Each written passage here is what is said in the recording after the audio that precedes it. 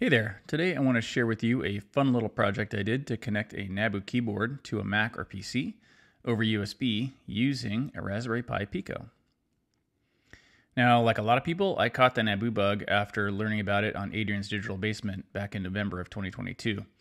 I just couldn't miss out on the opportunity to get my hands on an obscure new old stock Z80 based computer.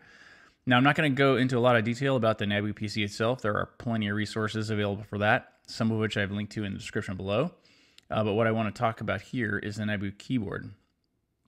So the NABU keyboard actually has a pretty standard US layout, but there are some special keys. There's the SIM keys, the pause key, the TV NABU key, and the yes, no, and paging keys.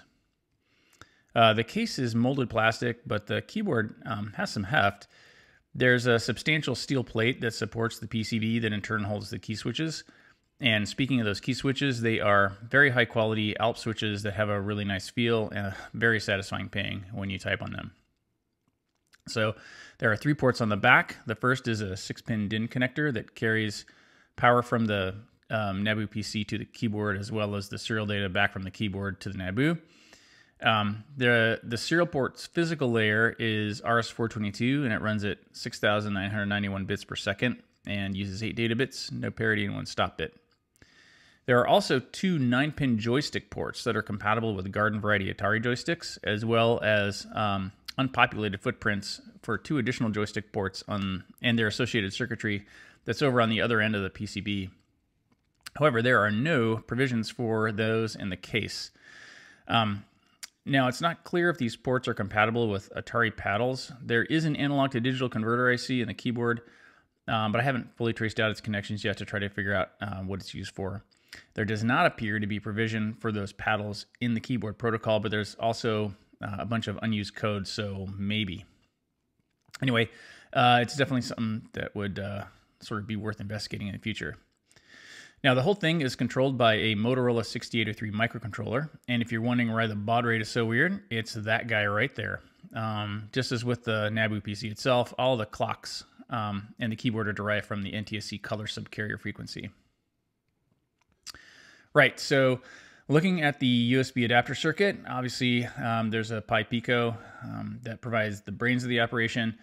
I selected the Pico because it has more than enough GPIOs, it has native USB, and it has 2 UARTs. Now, one of those UARTs is used as a console for informational and debug output, and the other is used to receive data from the keyboard. Communication with the keyboard is just one direction, so there's no sending commands to the keyboard or anything like that. So there's just the receive pin of the second UART is used. The adapter has 3 power rails. So there is a 9-volt power rail provided by an external power supply, and that's used to provide power to the keyboard, which draws a little over 300 milliamps just on its own and has its own 5-volt regulator on board. There's a 5-volt rail that's provided by the USB connection to the host, and there's a 3.3-volt rail which is provided by a regulator on board the Pico. There's a small power MOSFET on the low side of the 9-volt rail, which is connected to one of the Pico's GPIO pins, and that allows us to control power to the keyboard. And there's a series diode that provides reverse polarity protection just in case you happen to connect the wrong kind of power brick. I used a 75-176 differential bus transceiver to convert the RS422 serial input from the keyboard to a TTL compatible signal, and then a 74 LVC 245 bus transceiver to level shift that signal down to a 3.3 volt logic level that's compatible with the Pico. Yeah, I know it's totally overkill to use a 74 LVC 245 for this, but I had a bunch of them on hand, and so that's what I used. And as far as connectors go, there are some pin headers for the console UART and a debug enable jumper, as well as a 6-pin DIN connector for the NABU keyboard cable, and a center positive DC barrel jack that connects the external 9-volt power supply. The Pico's onboard USB connector is used for the host connection. Right, so here is the circuit laid out on our breadboard. Those blue, white, red, and black wires you see that go off to a panel mount 6-pin DIN jack that's just outside the frame. And this is the setup I used when I was writing the firmware. So this here is a block diagram that shows the control flow of the firmware. The keyboard data input task over there on the right actually runs on the second core of the Pico's microcontroller. And I did it this way to make sure that nothing would get in the way of receiving data from the keyboard. USB protocol processing and all that other stuff takes up cycles, and I don't want to drop bytes from the keyboard when you're in, a crazy game of Pac-Man or Cubert or something. And so that's why I did it this way. The keyboard health check task there ensures that we've received data from the keyboard in sort of a timely manner. It's like a watchdog timer. So the NABU keyboard sends a ping message about every 3.7 seconds, and the health check task generates a warning if it hasn't heard from the keyboard within 5 seconds. So if the keyboard misses 2 of those health check intervals, then it's rebooted by cycling its power. And then the keyboard also sends error codes as part of its protocol, and if we receive one of the fatal error codes, we reboot the keyboard in that case as well. Right, so the HID report generation task takes the data enqueued by the keyboard data input task, pulls it out of the appropriate queues, and then generates the HID reports for those events. So the keyboard doesn't generate individual key down and key up events for most of the keys. Instead, it generates ASCII codes, and it processes the shift, caps lock, and control modifiers just all on its own. The keyboard also does the auto repeat for those keys, so holding down a key results in a repeating stream of that key's ASCII code that gets faster the longer you hold it down until you release it. So for each of those ASCII codes, the HID report task has to take those ASCII codes and generate a sequence of HID reports for each key. So the HID reports that are generated by TinyUSB, which is the USB stack that's included with the Pico SDK, consist of 8 bytes for the keyboard.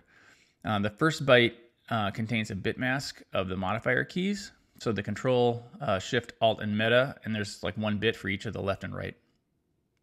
And then there's a second byte that's an OEM reserve field and should always be filled in as 0. And then the remaining 6 bytes are the HID key codes.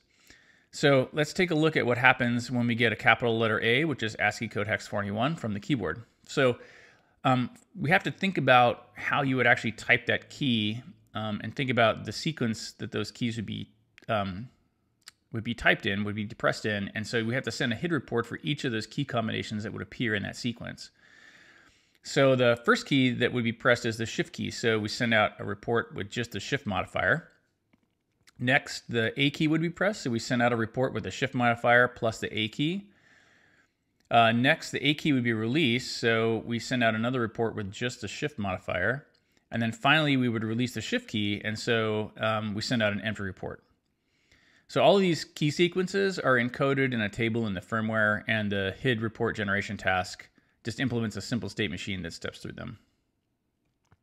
There are a couple of keys that do generate their own individual key down and key up events that aren't affected by the shift, caps lock, and control keys.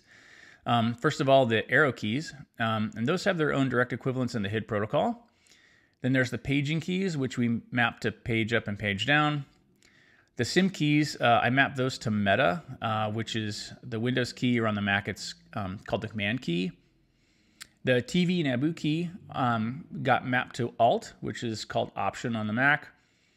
And then there's the pause key. That actually has a direct equivalent in the HID protocol, but I'm not really sure how useful it is in the grand scheme of things for this particular application. And then there's the yes key, which is used for the vertical bar or pipe symbol, and the no key, which is used for the backslash symbol.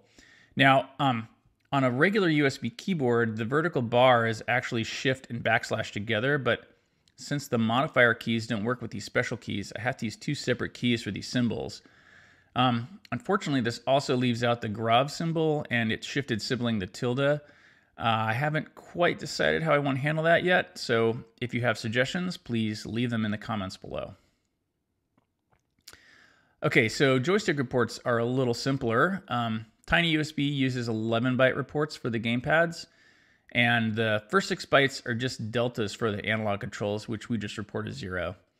The next byte is an event code for the hat switch, or D-pad. And that's how we report the joystick directional data. And then finally, there is a 32-bit button mask field, and we report the joystick fire button as button A, or button 0. Right, so after I had it all working, I laid it out on a PCB in KiCad, and then I sent the Gerbers off to PCBWay for fabrication. This is the first version of the board, and it actually had a silly mistake in the RS422 circuit, which on this board I fixed with just a couple of cut traces and bodge wires. I've actually since fixed the design files and had a new batch of PCBs made, and I built one of those up the other day, and it worked perfectly. Right, so I think we are ready for a shaky handheld camera demo. Okay, welcome to my noisy and messy garage, where you get to get a demo of my NABU to USB keyboard adapter right there. Got a Atari joystick plugged into the back of the keyboard, and I've got my ThinkPad that's running NetBSC here. I use that because I've got lots of really great debugging tools at my disposal. So what I'm going to do is I'm just going to plug the adapter in the USB port, and you can see that the device appears. We have a USB keyboard and two generic HID devices, which are the game pads. And if I go down here, I can return on the keyboard, and we see the input going to the ThinkPad. So, you know, I can just type something here.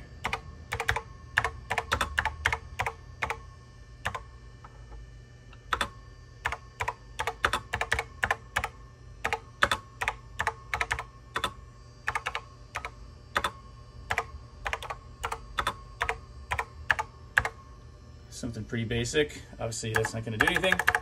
And I can also demonstrate the gamepad functionality here. So I just got this kind of all pre-canned ready to go. So I hit, right now what I'm doing is I'm dumping the HID reports for the gamepad hat switch. And so if I move the joystick, you can see the new events come. You get an event for when it returns to the home position and when it goes to one of the directions. And that's pretty much it. I'm going to get back to the presentation now and let you guys stop listening to that whining sound from my network switch fan.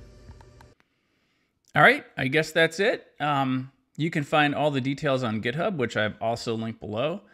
And please let me know what you think about this project by leaving any comments below as well. I'd really love to hear your feedback, as well as any suggestions for other interesting NABU adjacent projects that I could do in the future. All right, thanks a lot. Happy NABUing, and hope to see you again soon. Bye-bye.